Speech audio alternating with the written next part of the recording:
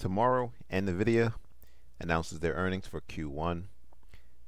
In this video, the analysts discuss Nvidia's upcoming earnings report, expressing confidence in the company's ability to deliver another strong quarter with 2 to 4% revenue growth and 42% earnings growth.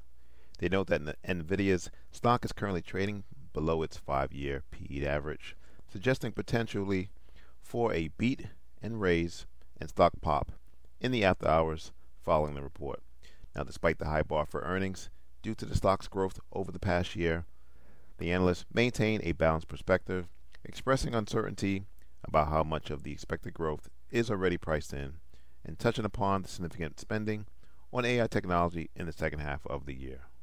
One of the shows, and he had a really good point that Nvidia is actually trading at 15% below its 5-year PE average. And so that's what I'm talking about. And so I still think that there's this sentiment that sometime in the next quarter or 2 quarters, Nvidia is going to start acting like a traditional cyclical semiconductor company where all of a sudden earnings and revenues start growing at a slower pace and decelerating. I think that absolutely will happen, but I don't think it's going to happen until maybe the back half of this year or 2025. So I think you'll see a one handle, 1,000 on the stock before you see it 800. Yeah, it's going to be an interesting 24 hours for certainly holders of Nvidia like you and Josh and Jim.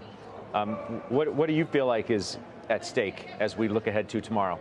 Well, a lot's at stake, and the question is what's going to happen. I totally agree with Bryn's assessment of the company itself. As far as the cyclicality, I do think the cyclicality will assert itself, but not in the next 1 to 2 quarters. I think maybe in the next 3 to 4 quarters.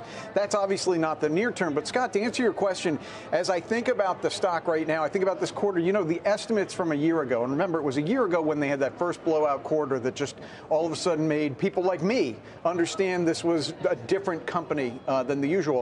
Those estimates for this quarter are up 230% from a year ago. That's a lot. Okay, they're up 20% in the year to date. And my point on this, we all know what the stock has done is I would not be surprised, again, to Bryn's point, if you have a beat and raise tomorrow afternoon. I would not be surprised if the stock popped in the after hours. And I also wouldn't be surprised if at the end of the week it actually trailed off a little bit. Let me be clear. I'm not negative on the stock. I'm long the stock.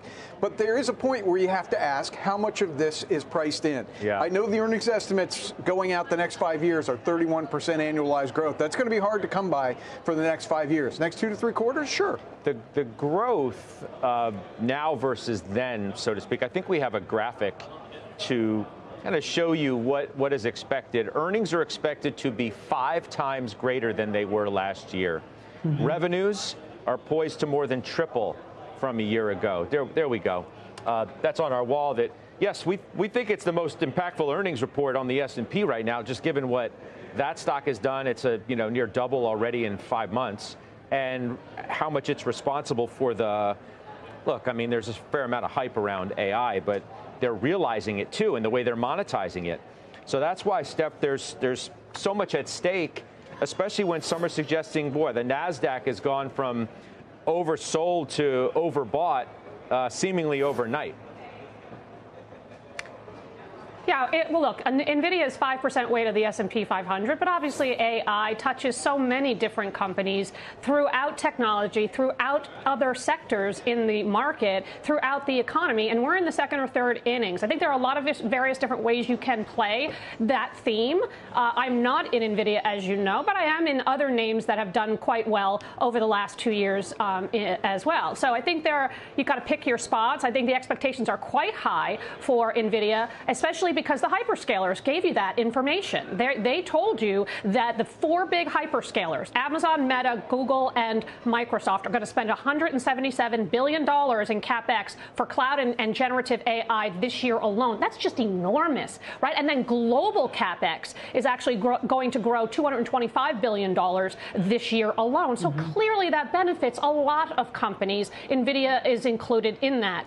I think as a result, if let's just say it it doesn't meet these aggressive expectations and the stock falls, I really do think you're going to see buyers come in. So I don't think it's going to be down for long, especially given the growth rates that we just heard that Bryn was talking about, Jimmy was talking about as well. So I'm just choosing to play it a different way, but certainly it is a very, very important report. Yeah. There's no doubt. By the way, Evercore ISI, long and strong into the print, outperform 1160 is the price target. So, Josh, as you know, you're our guy on Nvidia.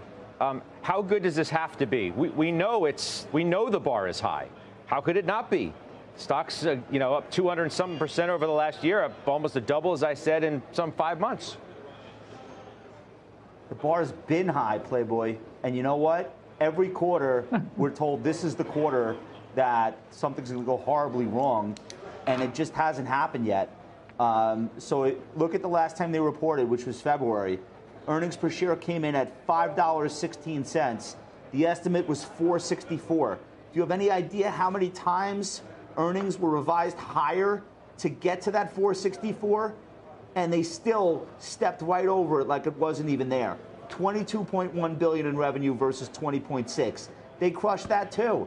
The stock went up 16.5%. In response, it had its market cap growth in that single day of $276 billion, the most any company has had in one-day market cap growth ever.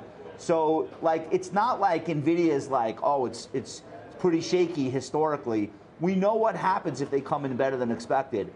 Now, to the earlier point being made, Nvidia is already the third best performer in the S&P. In fact, the only two better performers, SMCI is up 224%, Vista Corp, which is a utility, is up 140, Nvidia is up 90, but all three of them are up on AI stuff. So, it's not underappreciated by the market how good Nvidia is. So I'm trying to maintain a balance. I'm trying to maintain a balanced point of view. I highly doubt this company will come out, beat earnings, and then have anything other than positive things to say, about the second half of the year, given the rate at which people and corporations are spending on this stuff. What we don't know is how much is already priced in. And that, frankly, to me, is the real thing that's going to be revealed tonight. Yeah, been crazy tomorrow.